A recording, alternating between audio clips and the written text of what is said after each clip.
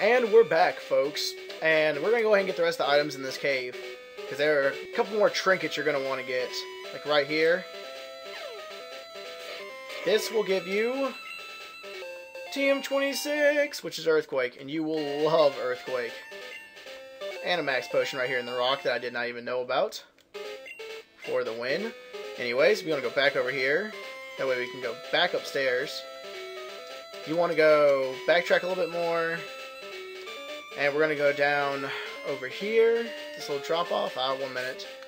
Apparently we're not. The game just wants me to use one more of these max repels that I have. Where did I keep did I keep passing by them or something? I keep I keep passing by them somehow. Max, there we go. Max repel use. God, I love max repels. They're so helpful. Anyways, let's go over here and drop on down. Now, I can't remember what this item is. It's a full restore. Again, most of the items in this cave you will be wanting to use, so don't skip out on them. Just be a man and go get them. Bring lots of max repels with you like I did. Basically, this place is kind of short compared to the other victory roads, I suppose.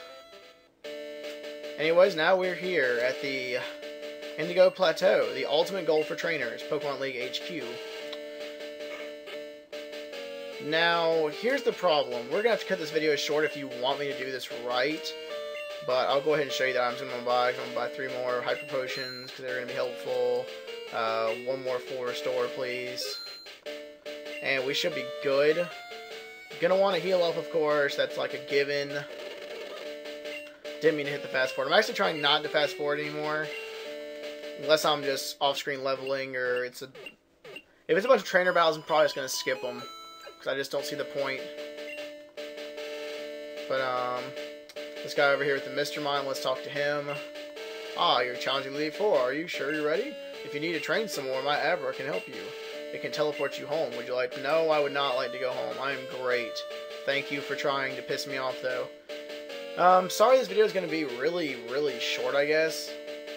I don't know what to say about it. Anyways, again, sorry this video is short, but I didn't think it would take us only like 2 or 3 minutes to get through the rest of Victory Road. I will catch you guys next time when I go against the Elite Four. So, see you then.